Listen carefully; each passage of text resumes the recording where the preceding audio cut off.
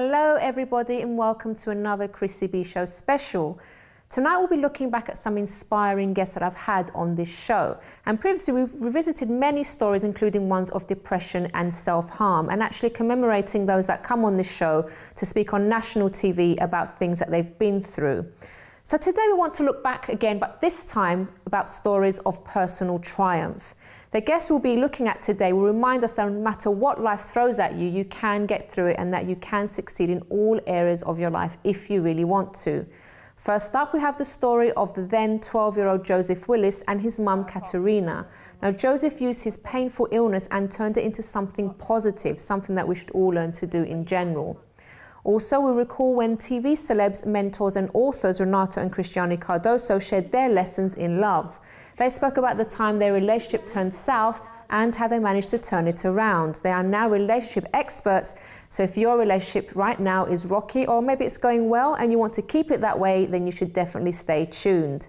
But first up is the story of Caterina and her son Joseph Wills, who had a chronic and life-shortening condition called arterial tuosity syndrome. Now, just to read out what this actually is, this is according to rarediseases.org. ATS, which is the syndrome, is an extremely rare genetic disorder characterized by lengthening and twisting or distortion of arteries throughout the body. Arteries are the blood vessels that carry oxygen-rich blood away from the heart. Affected arteries are prone to developing balloon-like bulges on the wall of the artery, tearing or narrowing. The main artery that carries blood from the heart and to the rest of the body can be affected. The pulmonary arteries are especially prone to narrowing. Additional symptoms affecting connective tissues entering in multiple systems of the body can also be present. Affected individuals may have distinctive facial features that are noticeable at birth or during early childhood.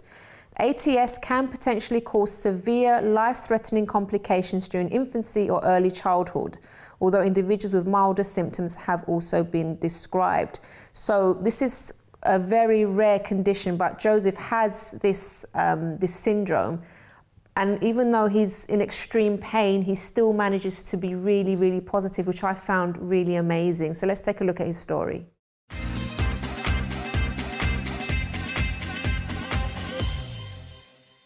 Hi, Caterina. Hello, Chrissy. Thanks so much for joining us. You're welcome.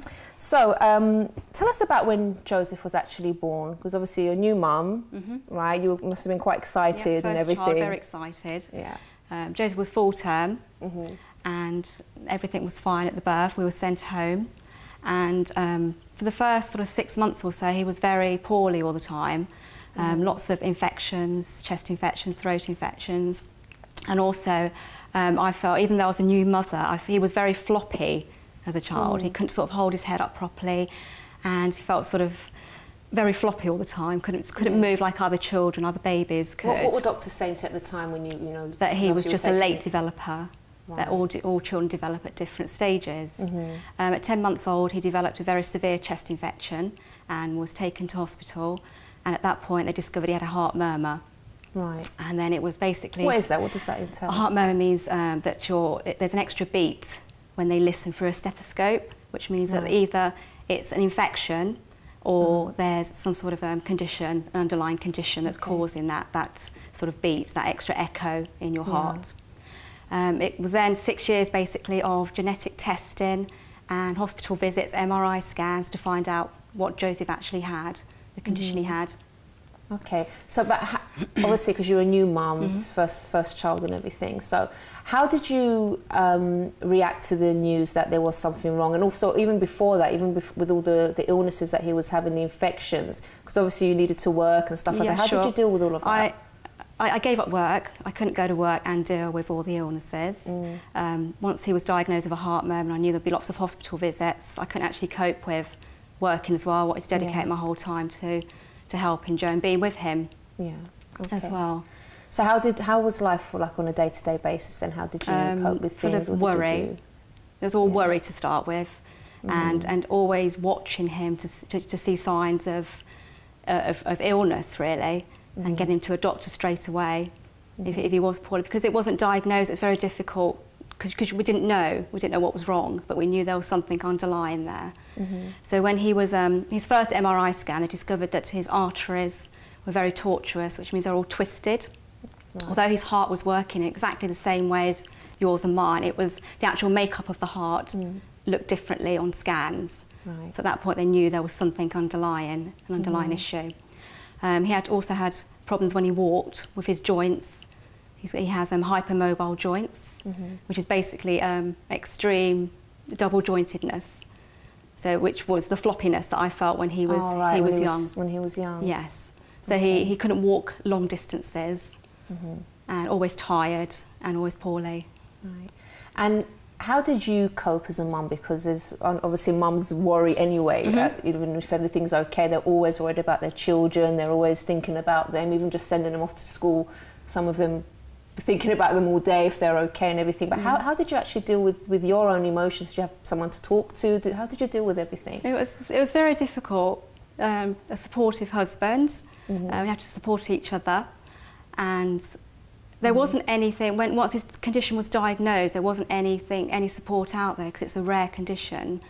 Right. So it's rare. How many people? There's 100 worldwide, they think. Wow.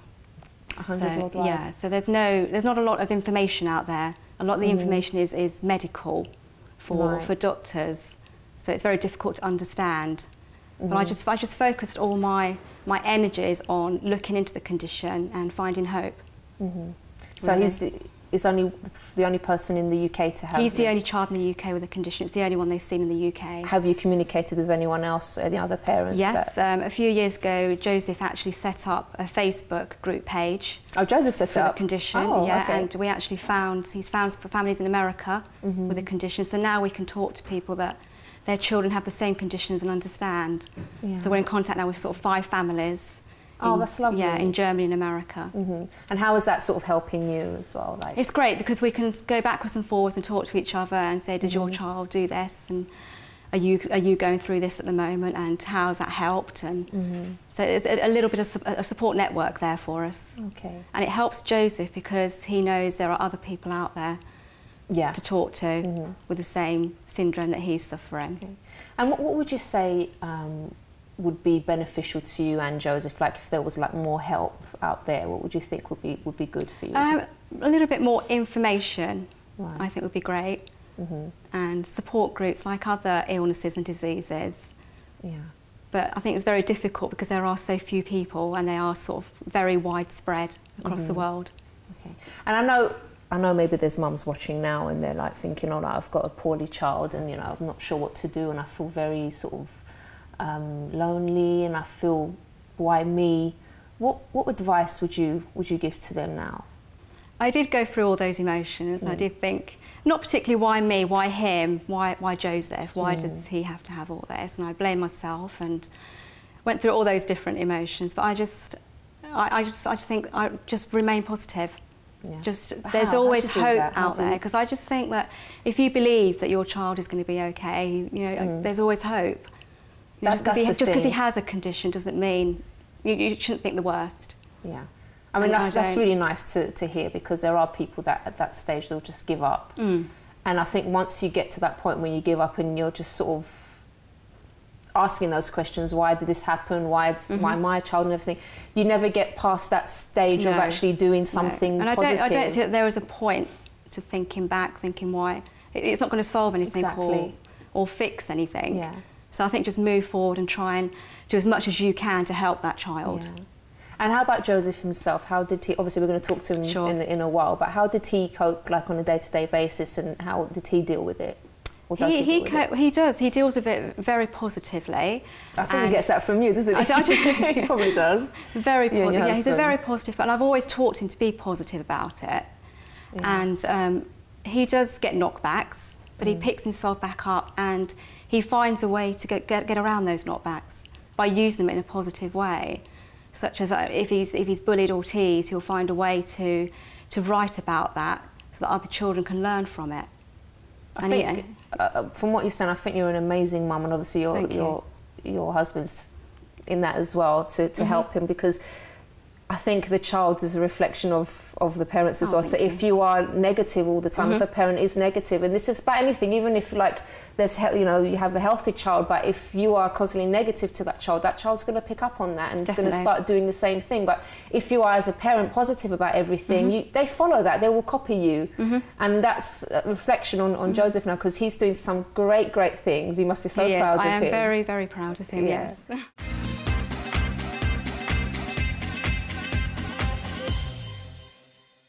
Well, don't go away, because after this quick break, we'll be showing you part 2 of Joseph's story, of how he didn't allow his illness to take over him and what he's worked on and has achieved so far, which is very inspiring. See you in just a second.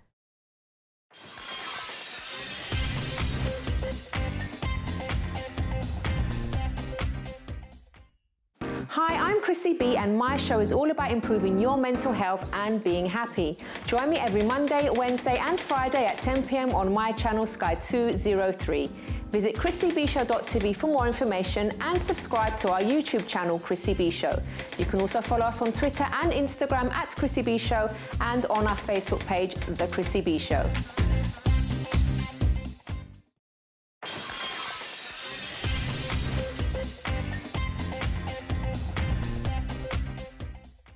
Welcome back, and if you've just joined us, today's show we are revisiting some of the most inspirational stories we've heard on the Chrissy B Show. Now, these interviews we did on the show remind us that no matter what life throws at you, you can get through it and that you can succeed in all areas of your life if you get the right help and if you really push for it. And just before the break, we saw again the story of then 12-year-old Joseph Willis, who has a chronic and life-shortening condition called ATS, or arteriotuosity syndrome, and also his mum, Caterina. And now it's time to meet Joseph himself. Thank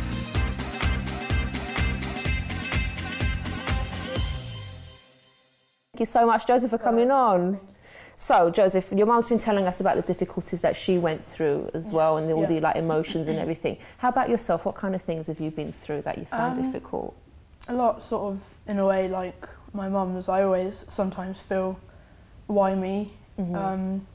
Sometimes blame myself for my condition, some things that I can't do. Blame yourself? Yeah, in a way sometimes, because like I can't move so very much. I think maybe it's because I don't do much exercise that it makes me. But you can't physically do the exercise anyway, so yeah. Okay. That kind of thing. Okay. Really. But then how have you turned things around though? Because even though like I was reading about you and everything, that you are in pain a lot of the time. Yes, but how do you cope? How do you get over that, in the sense that, okay, you're still feeling the pain, but you actually do something with your life and you keep, how do you do that? I think you come to a point when you are worrying where you just realise how pointless the worrying is. Oh, he's so mature. You just find it easier to just accept the things you can do. Yeah. Move on from the things that you might not be able to do and accept that you can't do them. Yeah. Instead of just feeling really upset about them. So this is my point, because like I said earlier, there's adults watching now that because of something silly, because of something small, that they think their lives are over and they can't achieve anything. No. But here you are, 12 years old, right? Teaching the adults. So tell us now about you've written a book, or how long is that? When's that going to come out? It's going to come out, I think, June. In June, okay. Yeah. Do you have the title already? It's called The World. The World, yeah. Okay, and tell us what it's about. It's a young adult sci-fi adventure story about a small group of people who are trapped in a mysterious world, and they're being hunted by a corporation. They need to escape this world or they're going to be captured, and there's lots of secrets that they don't know, intriguing. which they find out along the course of their ordeal. Yeah. Now, I was reading on your blog, it's a choose your own adventure, isn't it? Now, you were saying who remembers those. I remember those because I used to read them all the time. These books, I used to love them. Oh, right. It's I'm actually writing a choose your own adventure as well. Oh, right, it's a different one. This story is a linear story. Oh, so it's not just the one book, you're doing more. Okay. Yeah. There you go. I didn't know that. It's 2 books.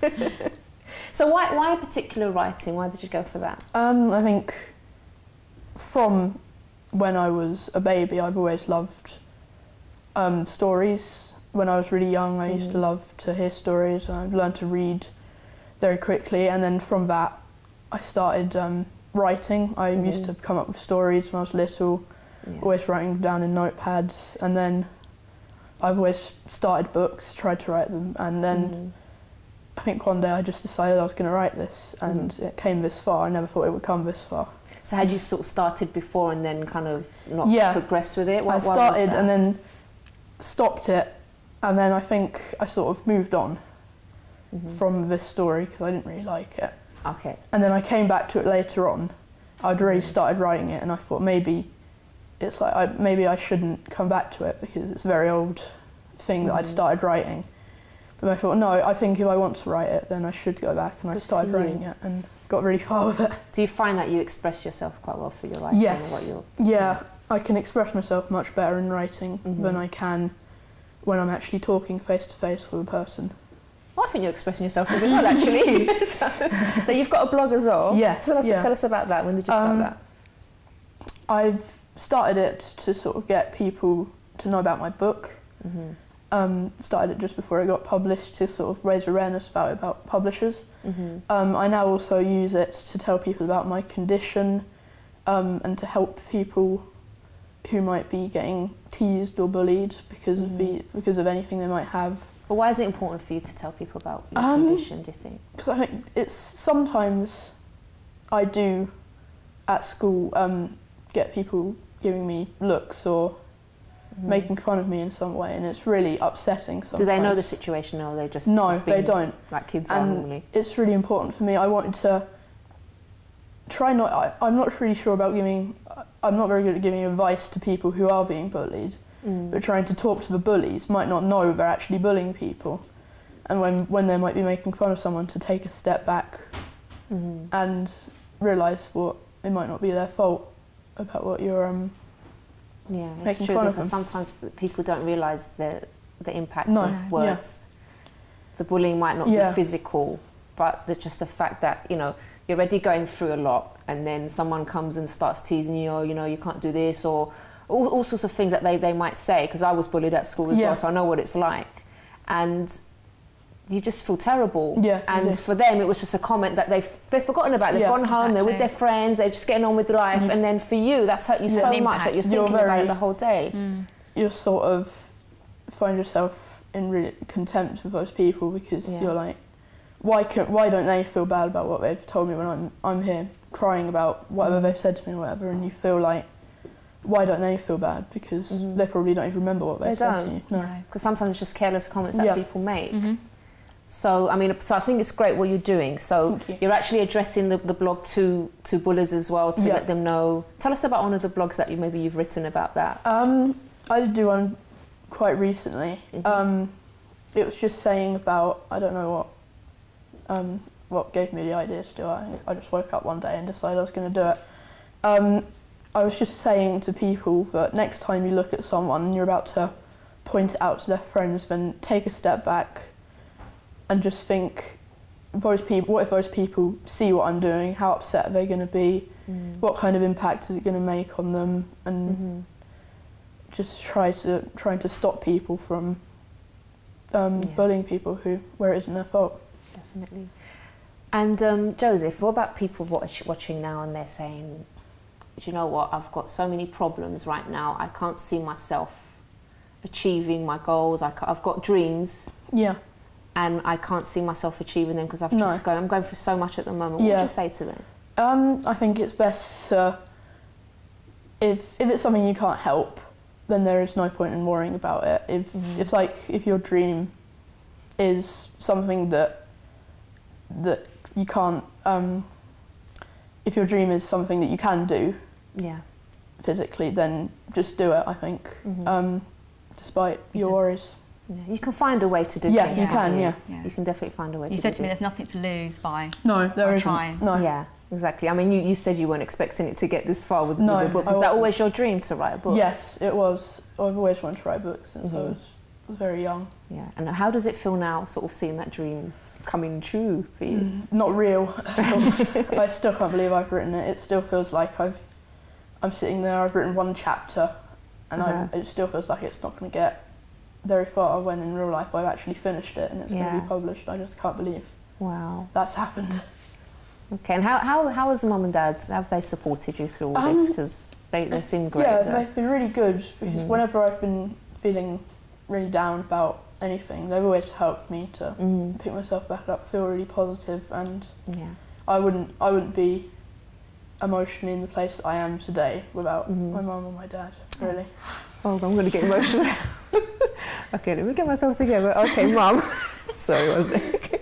Mum, how do you feel about everything that Joseph's doing with the book and everything else? Really proud that he's managed to turn such a negative, horrible illness into something so positive, really, and that he's just carried on. Yeah. And, you know, achieving his dreams, not letting anything get in the way. Because it's so easy just to say, I can't do this because of this, this, this, this. But he's kind of moved that on. And That's thought, what can I do? That's the easy thing to do, isn't it? Finding problems is very easy. Yeah, we can all do that.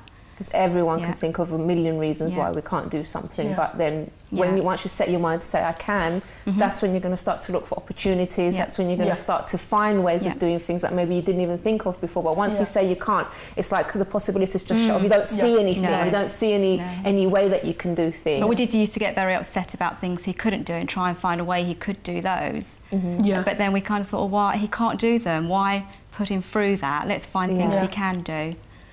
And use those. That's so inspiring.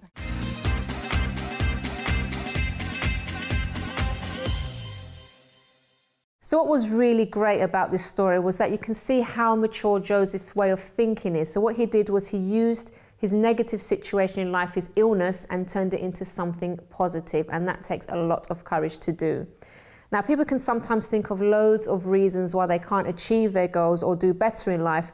But while some are actually busy thinking of every excuse under the sun about why they can't do something, others are busy finding ways where they can.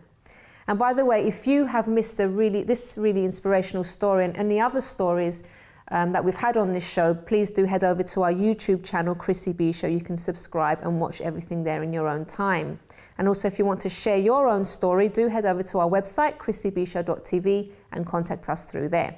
Now, after this quick break, we move on to our next guest and their triumphant love story, only here on The Chrissy B Show.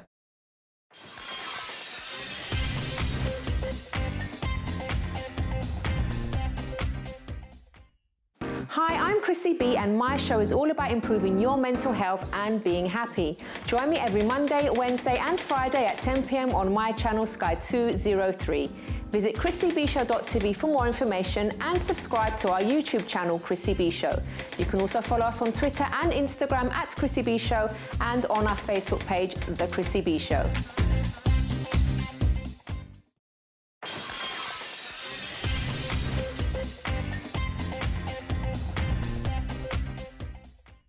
Hi everyone, and if you've just joined us, today we're doing a show all about the inspirational stories we've heard on this program. Now, these interviews we did on the show will remind us that no matter what life throws at you, you can succeed, you can get through it if you get the right help and if you're willing to go that extra mile. So just before the break, we saw again the story of then 12-year-old Joseph Willis and his mum Caterina. So as you saw, Joseph had a very rare condition, but he fought through, and now he's doing really well, and he's had a very, very positive attitude. And I'm going to look back at when I met up with TV celebs, love experts and authors of the book Bulletproof Marriage, Renato and Cristiane Cardoso. So they went through quite a few problems in their relationship and they managed to turn things around. So let's hear from them.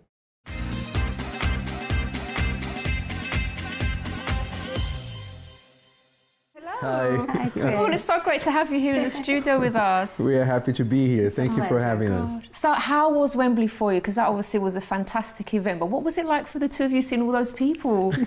She loved it from the get-go, because I keep joking with her that I'd never seen her greet the crowd. The way that she greeted the Wembley crowd. Took it out of me. Yeah. It's just, they were lovely, weren't they? They were such a lovely... They were. Uh-huh. So what was it like for you? Because I know you've been also touring, you've done the Love School in other countries as well. Mm-hmm. How has that been compared to the UK? Is it sort of quite different, people quite different everywhere you go, or you get the general same response? Generally is the same, because people, the problems we deal with, the love life problems, relationship problems, are very universal. Mm. And so in that sense, it's pretty much the same. what we found about the UK as we were preparing for this event was we know that generally relationships are going bad all over the world, right? It's a trend, but we were shocked to find out the statistics in the UK as we were preparing for the talk at Wembley, and so that made it a bit of a bigger challenge for us. We were ready to face it. We were ready to make it really strong because people really need it, considering what's going on in the country. You see the government trying to come up with the marriage tax now to try and curb the problem, but we think there's a lot more effort needed. Yeah, definitely. I mean, like I was saying at the beginning, because all those people were there because they wanted to learn about love. Like I said, we didn't, there wasn't much advertising about the entertainment. They didn't know about the prize draw, so I know they weren't there for those things, but they were actually interested to hear what you both had to say about love, because it is a major problem here in the UK. Yes. Now, what I really loved about when you were speaking, you're very open about your own problems that you had in your marriage. What makes you so comfortable just to sort of air everything like that? Go ahead. I've been doing that for quite a long time, and you know Yes. it. I guess I think that's the best way to help anybody. When you know exactly what that person is going through. With your own experience, you let the person identify herself or himself with you. Because sometimes people, they give so much theory, oh, this is how it's done, that's how it's done. But how do you do it? And when you tell the person how it's done, how you did it, it's another thing. You help them much better, in a much more effective way. So we like to do it that. Yeah, I think also because people usually get it from the media, from TV, movies and stuff. They get the two extremes. Either they get the idea that marriage is this wonderful thing, and butterflies and birds flying over your head, or it's this horrible thing. Stay away from it. That's true.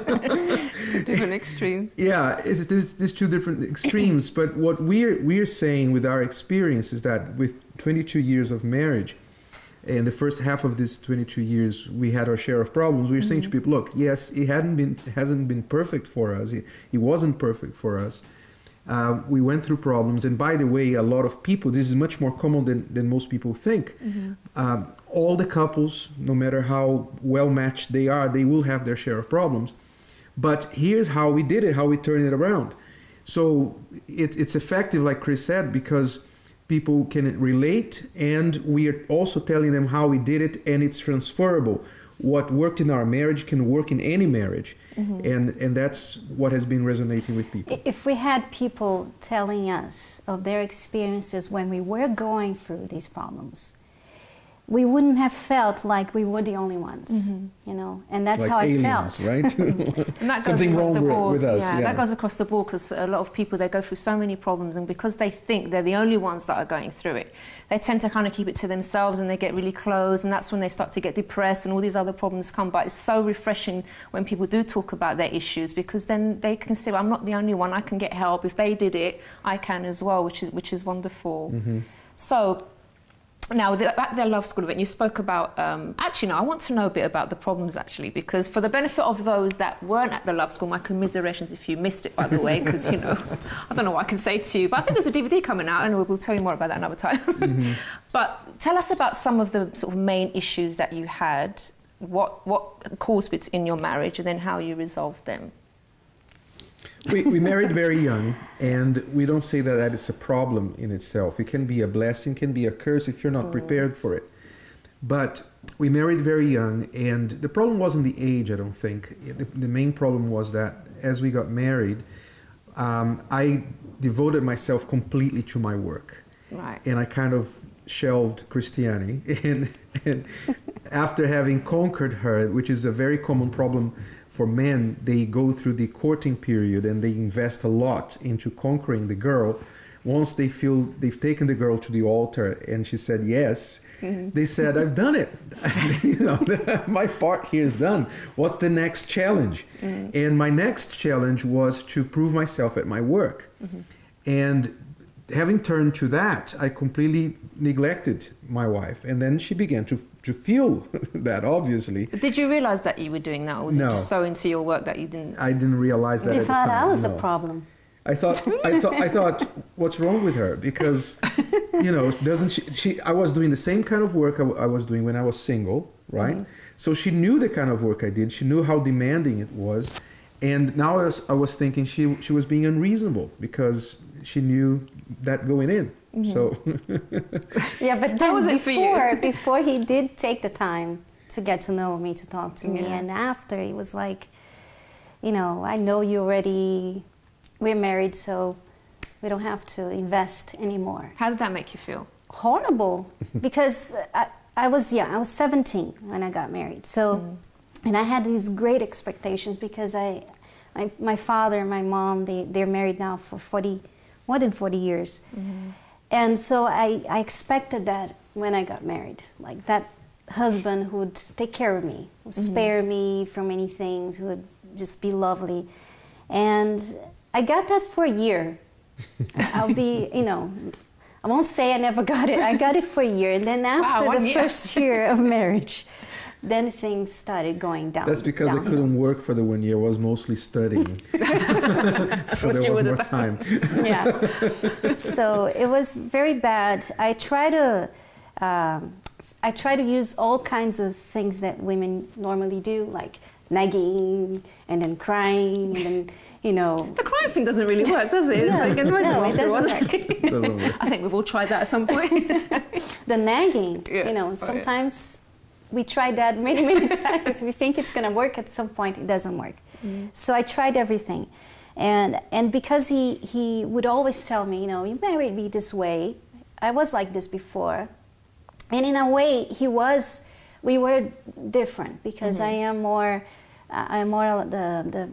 the spontaneous kind, the one that likes to go out and have fun. And he was always more to the work, more serious, more focused. And I saw You didn't that. seem like that at the love school.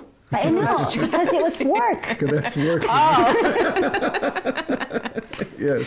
I'm more of a homebody, like to stay home, and she likes to go out. So that was also an issue because since I worked so much, any little time I got, I wanted to be home, and that was the time she wanted to go out. So again, He wanted to be home and sleep.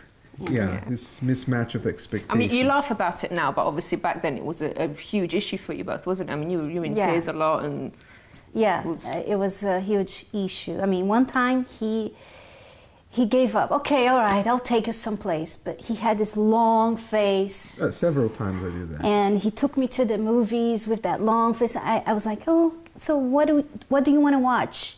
I don't care. What do you want to watch? I don't care. I'm not really. So. But that just goes to prove that it doesn't work. What a lot of people do is that they try to force the other person to change or to be the way they want them to be.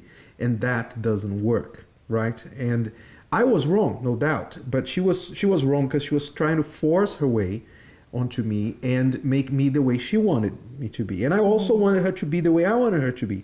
And that's where couples get at loggerheads because they keep trying to force their way into each other. They don't stop to learn that that's a different human being. You have to study that person. You have to understand their motivations, what drives them, their personality, and try to adapt to them, to try and live together. But of course, at the time, and it doesn't mean that the person's never going to change because we did change. Yeah. So it doesn't mean when you, because the idea is like if you don't do anything about it, you're going to suffer that difference for the rest of your life, right? But that doesn't mean you're going to go through that. It's just that you need to understand how to get what you want in a different way. Not nagging, not crying, not making a scene, because that doesn't work. You know it.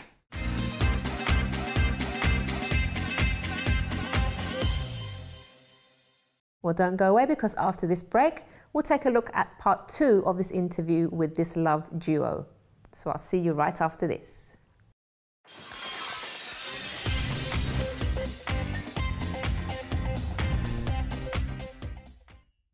Hi, I'm Chrissy B, and my show is all about improving your mental health and being happy. Join me every Monday, Wednesday and Friday at 10 p.m. on my channel Sky 203. Visit chrissybshow.tv for more information and subscribe to our YouTube channel, Chrissy B Show.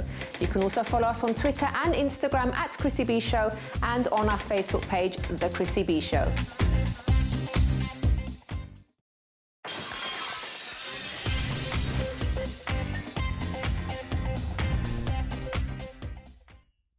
Welcome back, everybody. So if you've just joined us, today we're revisiting some of our stories, inspirational stories that we've had on this program. So we've already watched the story of Joseph Wills, who's a 12-year-old that was, then when we interviewed him, who was going through a very rare condition. And what was remarkable is his attitude about the whole thing and how he hasn't let it put him down, but he's actually doing what he loves. And we've also seen the first part of Renato and Cristiane Cardoso's story as well, because they used to go through quite a difficult time in their relationship, but they managed to turn things around, and they are now love experts, helping people all over the world, and have written a book called Bulletproof Marriage that's helping thousands and thousands of people. So let's now go to the second part of their interview.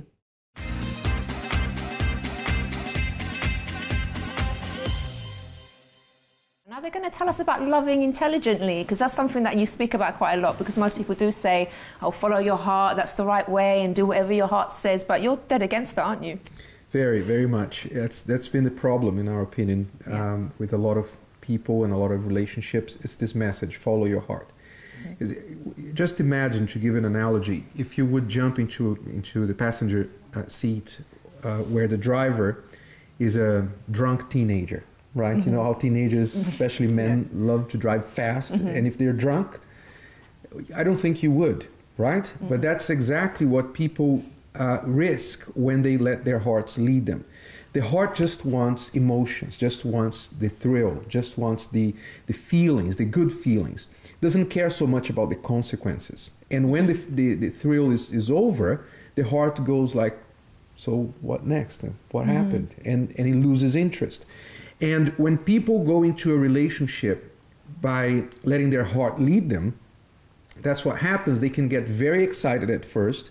They may overlook a lot of important information about the other person that will compromise the relationship later. And then once they get involved already, then that's when they wake up, or either the interest goes down, the emotion, the passion goes down, and that's when they start saying, oh, I'm not in love with this person anymore, you know, the chemistry is not there anymore, and all of that kind of stuff. And that's one of the biggest problems people are facing. So what we're saying is people have to love intelligently, meaning letting their head lead their heart. And when we talk about intelligence, what is intelligence in a basic meaning? It's information that you can use. It's information that's useful, something that can help you. So when you love intelligently, that means you look at everything about the other person, about yourself, and, for example, problems. You start thinking, okay, what can I do about this? What does this problem tell me about the solutions that are available to me? For example, we had the problem of attention, lack of attention, and jealousy that she had, insecurities. As long as we went against each other emotionally, we only fought. But when we stopped and learned to use our heads, we discovered the root of the problem, why she was insecure, why I was a workaholic. And then that information gave us the ability to come up with solutions. So we fixed the problem. And we fixed the problem in such a way that it wouldn't come back, it wouldn't return, it wouldn't happen again. Now, you've written quite a bit about this in your book, Bulletproof Marriage. You had the book signing yesterday, didn't you, as well? Yes. How did that go? Very nice. I'm getting my book signed today. Can I? Sure. Now, you've actually compared relationships to working in a company. That's quite an interesting concept to follow, because, like you're saying about loving intelligently, that is actually like working in a company, isn't it? Can you tell us a bit about that? Well, the main idea behind it is that emotions are the wrong tool to solve problems. No one at work solves problems by feeling the problems. Oh, I feel like I'm going to make a good sale today, or I feel like I'm going to solve this problem in the HR department or in the sales department today. No, you solve problems at work using your head. you're collecting data, you collect intelligence, right? You think, and you come up with possible solutions. And you separate the feelings from the actions that you have to take. For example, beginning from Monday morning, a lot of people don't feel like going to work Monday morning, but they have to, they go. They ignore their feelings and they do what is right. And in a relationship, you have to use those skills. And the beauty of it is that they're already inside you, because if you are successful at any job, at any work, you already have the ability to separate emotion from intelligence. So you just need to transfer those skills to your relationship, and that's what works. Don't take it personally every time. Right. Yes. Now, at the Love School event as well, you spoke about rebuilding yourself, and you're actually currently doing some follow-up seminars about rebuilding yourself. Why is that important, and how does that affect the love life? Well, a lot of people, they're not ready to be in a relationship, unfortunately. So if you're not ready to be in a relationship and you are, you have your own set of problems, and then the other person, it's just unfair for the other person, because you tend to put all those problems into that relationship, and it makes it even harder. A relationship by itself is already difficult. You need to adjust many things. Now, if the individuals in that relationship, they're not all right with themselves inside, then it makes it even harder. And sometimes people go from one relationship to the other thinking the problem is with everybody.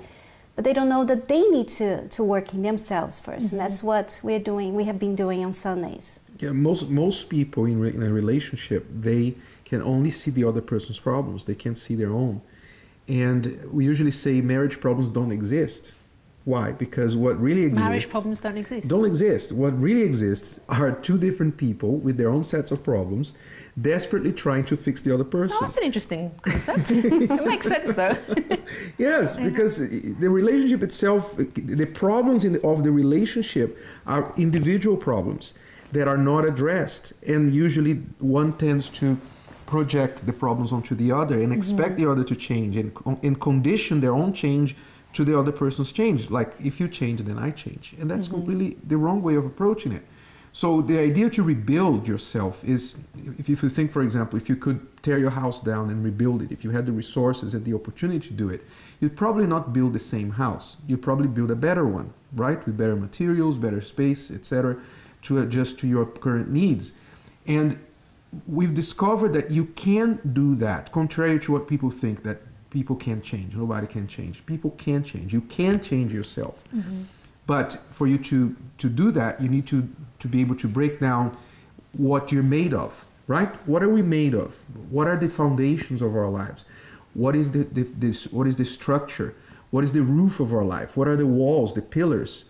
What is the site where we're standing on? The roots that hold us together.